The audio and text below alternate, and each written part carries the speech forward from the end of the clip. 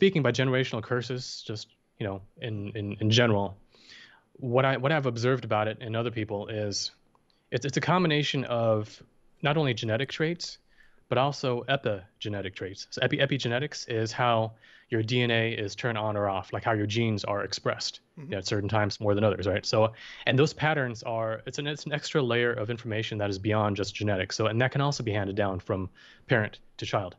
So through the generations, your things that you experience, the things that you think, the traumatic experiences that you go through, they imprint themselves epigenetically in your body, and that can be passed on.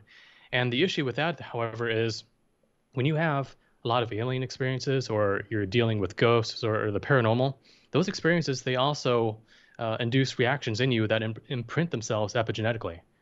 So if generations earlier,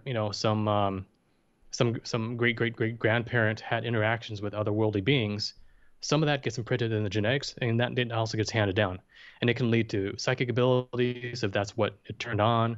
It can lead to, for example, victim mentalities if someone has had a line of demonic harassment going back many generations, and this sort of thing creates a feedback loop where negative paranormal beings can attach themselves to a bloodline and get passed down also from through the generations, and even very oftentimes if generations live in the same house, there will be a paranormal entity or more entities that set up base in that house, and then over the generations they will continue harassing the next generation and the next generation and just feed off it and create almost like this sick codependent symbiotic relationship with the human hosts.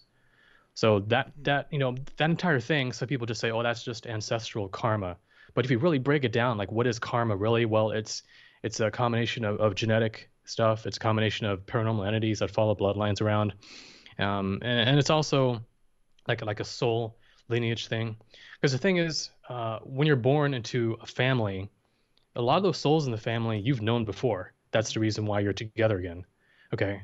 And so you have like past history with them. And so these patterns that built up in the past, they end up repeating again. Uh, and so it's this big complicated web of feedback loops and interactions spanning the physical to the biological to the paranormal.